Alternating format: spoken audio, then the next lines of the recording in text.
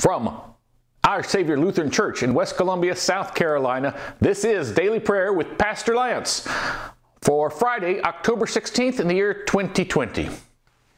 Okay, we're back in the Exodus. We were on Monday. That was a story that actually happens after today's story. And today's story is God is preparing the Israelites to be a truly priestly people, right? He's ordaining Aaron and his sons, that's Moses' brother.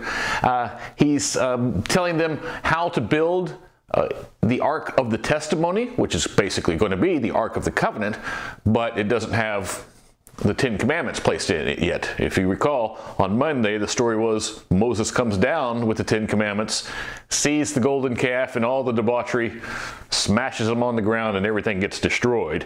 Okay, this is before that, but they have this ark, and that's where they're to offer sacrifice upon what's called the mercy seat of the ark. And he's also going through, and he's he's describing how he wants things appointed. At the tent of meeting, that's where he meets face to face with Moses. God comes there, Moses walks in, God comes down, and a big cloud goes over the tent of meeting to obscure anything that's going on in there. But then also it's very nearby the Ark of Testimony. And God's telling them how he wants everything appointed. So let's listen in. And go ahead and as you read along, notice that there are some difficult Hebrew names in this passage. And if you want my tip for how to properly say Hebrew names, maybe the next time you're appointed to read some Old Testament passage, here's my secret. Ready? Just fake it. No one knows how these names were truly pronounced anyways. But let's listen.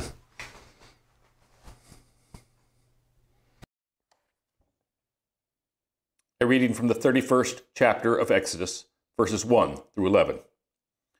The Lord spoke to Moses, "See, I have called my name Bezalel, son of Uri, son of Hur, of the tribe of Judah.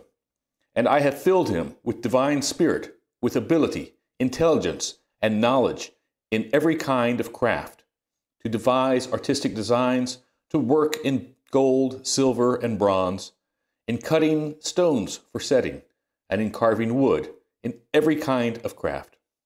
Moreover, I have appointed Oholiab, son of Ahisamach, of the tribe of Dan, and have given skill to all the skillful, so that they may make all that I have commanded you, the tent of meeting, and the ark of the covenant, and the mercy seat that is on it, and all the furnishings of the tent, the table, its utensils, and the pure lampstand with all its utensils, and the altar of incense, and the altar of burnt offering with all its utensils, and the basin with its base, and finely worked vestments, the holy vestments for the priest Aaron, and the vestments for his sons, for their service as priest, and the anointing oil, and the fragrant incense for the holy place. They shall do just as I have commanded you." He's given lots of detail so far, and now he talks about two craftsmen that he has. I'm going to have to look at these names. Bezalel and Oholiab. Now, yeah, those are mouthfuls.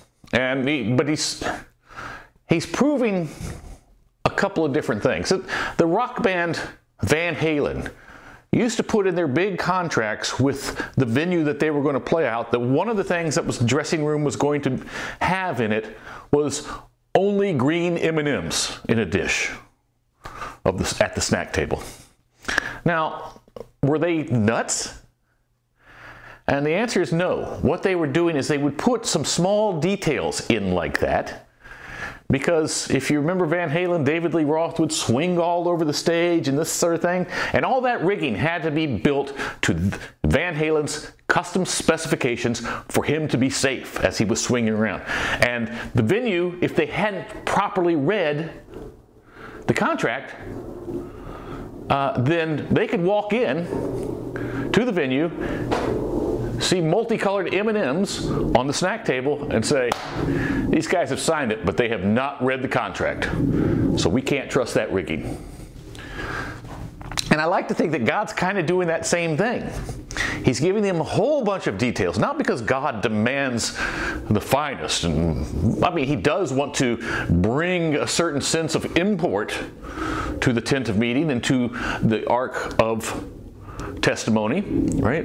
But he's trying to make sure that they follow instructions, all right? 2, he wants them to feel like this is a big deal.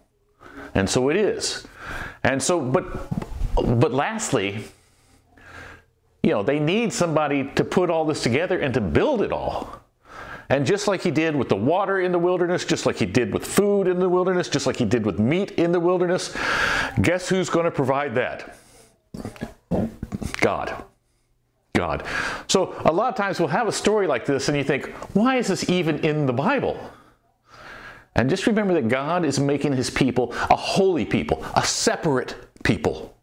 That's what holy means, a separate. And so he needs to have them do things in a particular way so that they stand out. Our prayer today is the prayer for church artists. Visual arts add so much. If you notice at the beginning of all of these videos, Monday, Tuesday, Wednesday, Thursday, Friday, I've got some pieces of art that we have around here that I just particularly enjoy, and I rotate those out according to the day of the week. But I'm so appreciative of fine church art. So let's pray for church artists. God of glory, we long to see your face, yet our vision is clouded by brokenness and sin. Breathe your creating spirit into the hearts and hands of those who, through their work in the visual arts, desire to serve you. Through this ministry, draw us to your truth and beauty and bring us to the perfect fulfillment of standing in your unveiled glory. Through your Son, Jesus Christ our Lord. Amen. Our Father, who art in heaven, hallowed be thy name. Thy kingdom come, thy will be done on earth as it is in heaven. Give us this day our daily bread, and forgive us our trespasses, as we forgive those who trespass against us. And lead us not into temptation, but deliver us from evil. For thine is the kingdom, and the power, and the glory, forever and ever. Amen. Hey, before you get your weekend started, go ahead and just like this video, or share this video, and don't forget to subscribe to our YouTube channel.